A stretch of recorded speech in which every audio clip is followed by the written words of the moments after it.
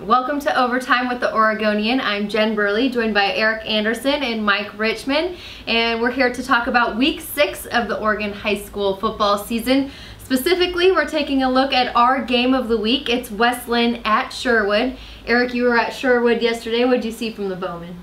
I see a team that's gaining a little momentum as we get deeper into the season.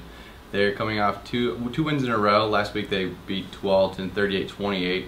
Even though it wasn't the prettiest of wins, it was a win nonetheless. I mean, players in practice yesterday referenced that game saying, you know, there's a little bit of a letdown. They expected more of themselves. But beyond that, it's a little bit of a barometer for how Sherwood's going to bounce back from early injuries this season.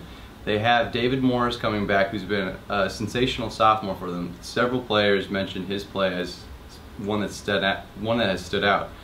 So if Sherwood brings him back and they execute like we know they did it in Lake Ridge, where they contain a very high passing offense, they should be able to contain Westland. Definitely, we'll be looking for that on Friday. And Mike, you were at Westland yesterday. You talked to head coach Chris Miller.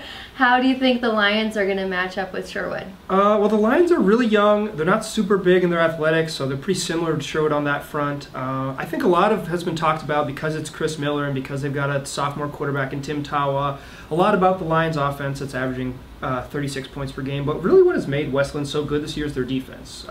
They've got 3 senior linebackers in Brendan O'Brien, Colin Clark, and Nick Ukabitis. They're giving up 14.8 points per game, second stingiest defense in Class 6A. If they can have a similar performance like that against Sherwood, 14, 15 points, I like the Lions' chances.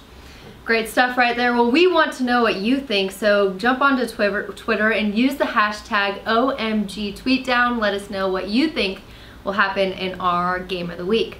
You also want to go to OregonLive.com because we have brand new 6A and 5A media polls. At the 6A level, Central Catholic still reigns at #1, no surprise there.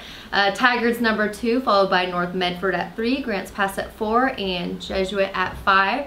And at the 5A level, we have Silverton still at #1, Ashland 2. Springfield and Hermiston are tied at #3, and we have Mountain View at #5. To check out the complete top 10 list, go to OregonLive.com and also look out for our new 4A coaches poll this week. You'll also want to vote in our poll to send us to a game you'd like to see extra coverage of. I'll be attending to a game both Thursday and Friday, so you get to vote for 2 games there. It should be a great week of Oregon high school football. We're very much looking forward to it. Thanks for joining us today, and we'll see you next week.